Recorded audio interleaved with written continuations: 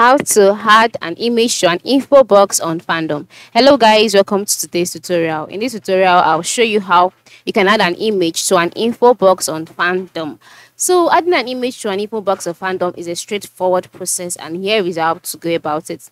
The first step is to log in into your Fandom account, and then once you're logged in, move to the left side of the screen where you can see different options. Scroll down to the last part and then click on view profile. This is because you'll be working with your profile.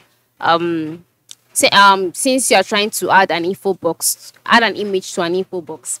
Now to do this, once you're in your profiles page, you'll be brought automatically to the community centrals page. So on this page, you can see some tabs which include explore. You can see get started with Fandom. You can see your need help and all of that.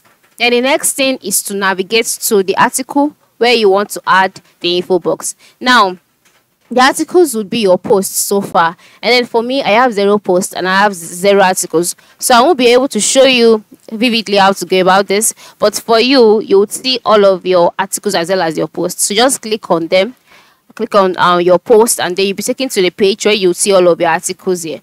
Now once you can see it, select the article that you would like to add the info box, then click the edit button to open the article in edit mode. Then you can add an info box in the edit mode using either the visual editor or the source mode. So after adding the info box, the next thing to do is to include an image. So inside the info box, to include an image, use the image parameter in the info box template. So after making use of the info parameter, follow the on-screen instructions, and then just like that, the actual image would be added to your info box. Then you can now go ahead and save the article and publish it, and then you can visit the article to see how the info box looks like with the image. Remember to choose an appropriate image and ensure it aligns with the topic of your article. So have a good time editing.